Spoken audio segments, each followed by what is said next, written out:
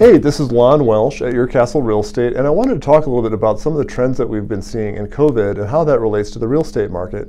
We've heard anecdotally from lots and lots of our agents that they have clients that are interested in selling their home, but they've been holding off on listing their home because of the incidence of COVID in the community, and they didn't want people they didn't know going through their house. And they wanted to see, is the vaccine actually going to work? Is it going to have a material impact on the community health before we open up our house to strangers to list our home?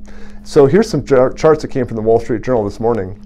And you can see that the admissions rate for people infected with COVID has declined tremendously just over the last 6 to 8 weeks, thanks to the administration of the vaccine.